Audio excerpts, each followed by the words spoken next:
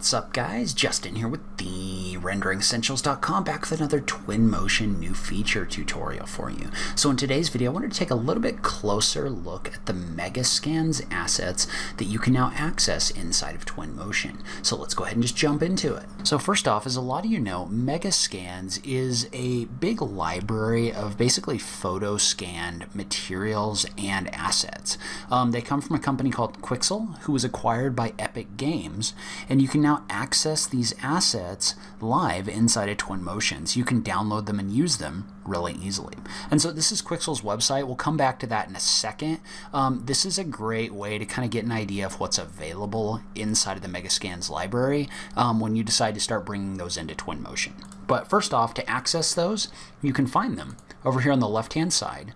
You can see how there's a standalone option for Quixel Megascans. Right? So if you click on this, this gives you two options, right? It gives you options for 3D assets, and it gives you options for surfaces. So when it says surfaces, what it really means is that means materials from Megascans itself, right? So these are different textures that you can bring in and apply to objects. So first things first, if you click in here and you don't see anything, so if you click on any of these types and there's nothing in here, you may need to log in to Epic Games. So you may need to go to File, sign into Epic Games, and that may ask you for login information, or my login information is saved, so I can just click on OK.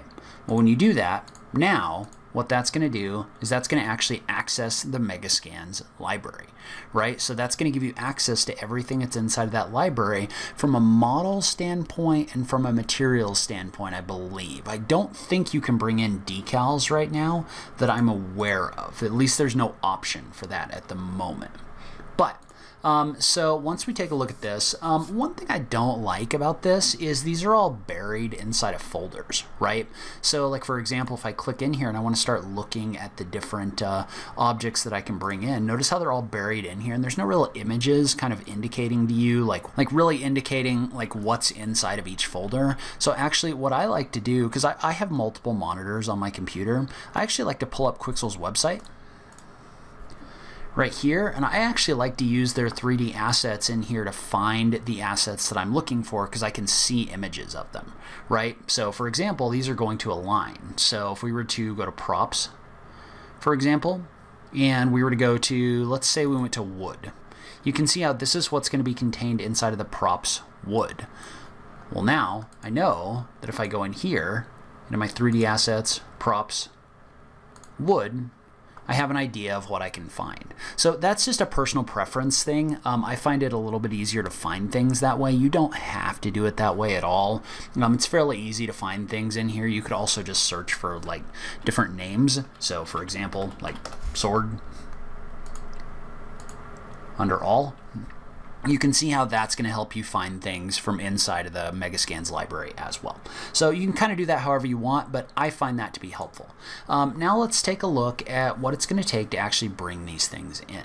So let's say, for example, that we went into the building, and let's go down and let's look at the combine function. So what I like about the combine function is there's actually kits that are in here that are pre-made that you can use in order to quickly add buildings. So for example, let's say we wanted to bring one of these in. So let's bring in this first floor kit. So the way that you can do that is you can just mouse over this, and you can just click on the button for download. And so when you click on the button for download, what that's going to do is that's going to download this onto your computer. It's going to store it so that you can access it later. I'm not 100% sure. I think it stores it based on something that you set in your preferences. So under your settings, under custom paths, you can set the folder that those are going to go into. But once this downloads these, you can just click and then click inside of your model in order to bring that in. Notice how the first time that you do that, it's going to do some data processing. So that's basically going to be it bringing in all of the textures and everything like that, setting up the maps the way that you need them to be. So once you bring those in though, you can access those and you can use them in order to quickly create things like buildings. So for example, first off, I'm going to hit the escape key to get out of placement mode. But if you look at these, you can see how you've got the different modular parts and pieces in here. So you can use this in order to quickly set up a building. So for example, let's say I wanted to align these edges or these objects. this, you can put them together in order to set them up as like building blocks. And let's make sure that everything's aligned so that I don't have a gap. But then you can do a control click in order to select all of these, and you can hold the shift key and drag this in order to make a copy, right? And so I could create multiple different instances or different copies of this just by using the up button. So if I click on OK, you can see how what that did is that allowed me to really quickly create this first floor of this building. And if you wanted to, you could come in here and you could just select them all. So you could just mouse over this and hold the shift key, and you could create multiple copies of this in order to create a multiple floor building.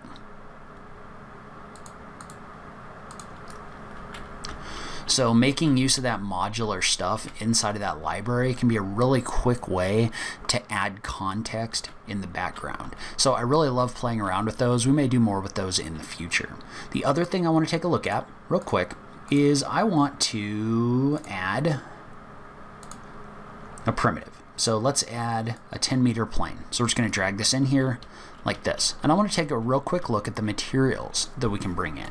So Megascans has a really great library of materials, all of which you can use for free, by the way, inside of Twinmotion. But I'm just going to click in here and look at my surfaces. Let's say, for example, that we wanted this to be, let's call it asphalt. And we'll go ahead and call it fine asphalt for right now. And so what that's going to do is that's going to show me all of the options inside of the Megascans library under this asphalt. So in this case, let's go ahead and bring in the dried asphalt. So I'm going to click on this, and I'm going to click on the download button right here. And that's going to download this image. And I believe, by the way, that these are coming in at the 2K resolution. I think I read that somewhere. I'll have to go back and double check. But you're not getting the ultra high resolution stuff. But I would say if you want to use the ultra high resolution stuff, you should probably be taking your stuff into Unreal Engine anyway. So I think these look great, but I'm just going to drag this in and I'm just going to apply it to this surface. And so notice how, again, it's going to process that data real quick. And then once it's done with that, what it's going to do is it's actually going to show this material inside of your model. And so the cool thing about this is if you go into your settings, notice how the normal map and the height map are already automatically applied so that you can come in and you can kind of adjust this. And notice how with the new height mapping function that's in here, you're getting a really nice like bumpy textured surface in here. If you adjust that bump, notice how it doesn't look as good, but if you do bring that up, you get the really nice like light reflecting where it should effect in here. So you can access all of these different materials inside of this library as well. So another example would be, let's say you wanted to bring in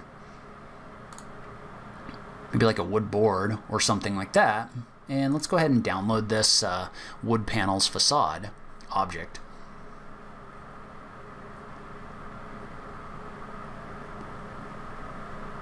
So now I can bring that in, and it's going to set up the object.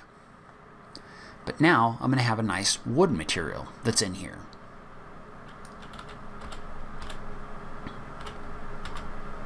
Just like this. So bringing those materials in is really easy inside of Twinmotion now. And so one other thing about this is, let's say that I sign out like this. So I'm currently not signed into Epic Games anymore.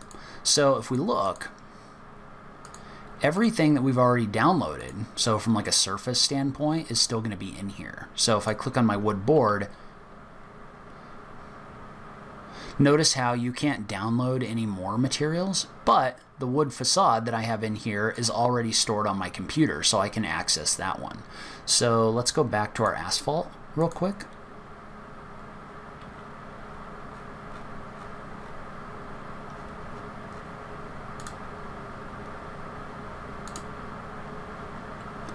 So notice how while I can't bring in the smooth asphalt, I can bring the dried asphalt in that I already created.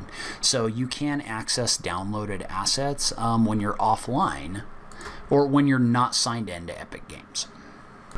So that's where I'm going to end this video. I'm super excited about this feature. One thing I would like to see from the guys over at Quixel is I would like to see a little bit more modern furniture and other things like that, maybe some trees.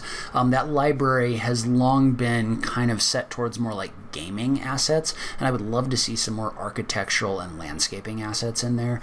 But the library that they have is absolutely fantastic. It's some of the highest quality stuff you can get, and I'm really excited to see that inside of Twinmotion.